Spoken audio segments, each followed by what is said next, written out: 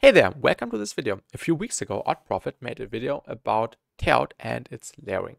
And I thought I could show my version, my process of doing it, because I've had some fun results in the past couple of weeks. And yeah, let's dive into the project or into the song, what it sounds like.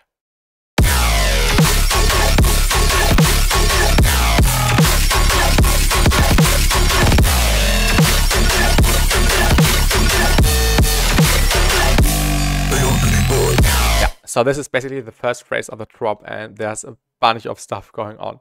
So first we have this main layer going on, which is a Faceland patch. I imported a really long file into the granular section of Faceland, and the file is basically this one right here, just some random sound design bits I made with the hypercolor spec from which I write and a few other effects. And yeah, I've got these weird sounding bits right here, and these were imported into the granular section of Faceland. And then I've had this really long file going on, and I played around with the grains and everything, added the bass effect from Nesco, which is pretty good. And yeah, added lots of processing like phase distortion, ring modding, convolvers, really lots of stuff, filters, and more convolvers, disperser, saturator. And yeah, I thought it's sounding pretty decent.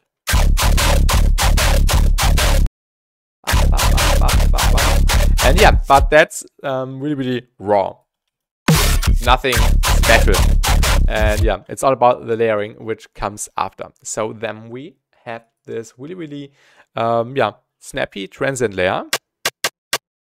And I've also used the device Thorn by iFeature, which is free. You can get it on his Patreon. And it's basically a transient shaper. Without and with. Yeah, much more punch and sharper. And we have this collision layer. I learned this trick from Akuma on her Patreon. Basically, yeah, just the corpus thing, but as a synth, which is called collision, which is part of Serum.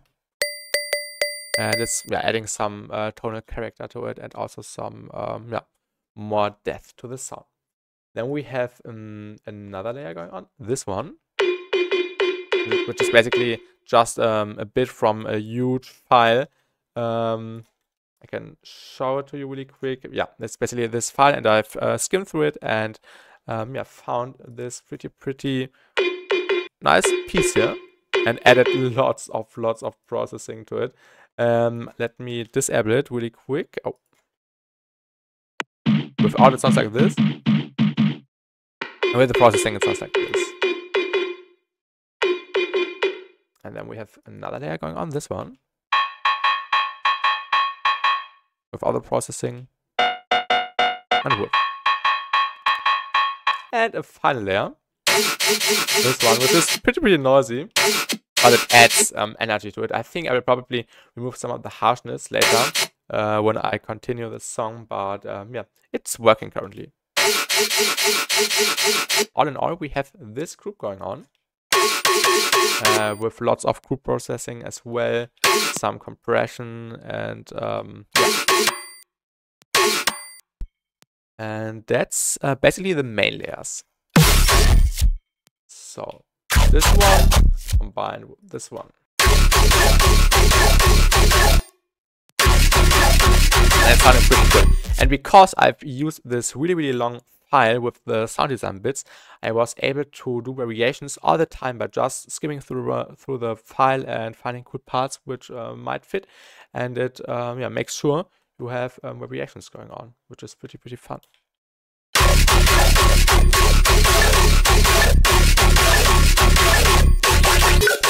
Yeah, and that's basically the main sound. I've also used some other filler sounds, like this one, for example.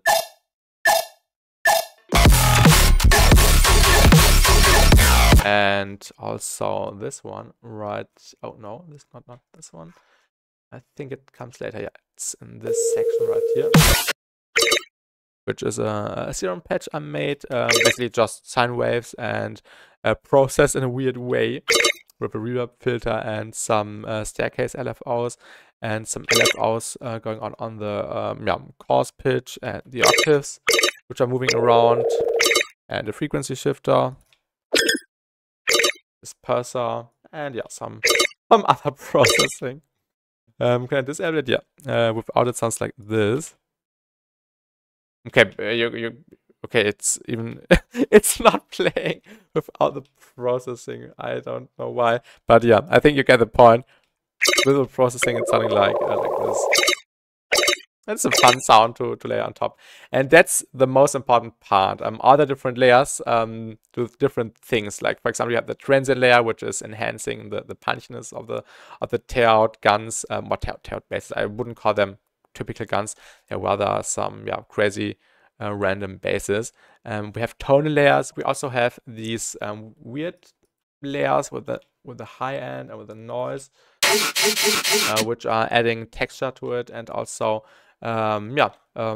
making the sound come alive. Of course, you have to mix those sounds properly by cueing them and making sure nothing overlaps too crazy. But all in all, it's a contribution of all the sounds, which are making the sound so full.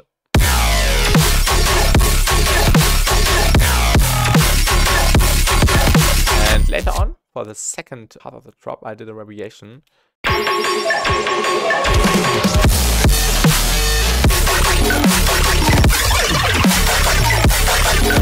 Where I basically just changed the LFO inside of the faceplate patch, and also changed some other parameters to create a different sound.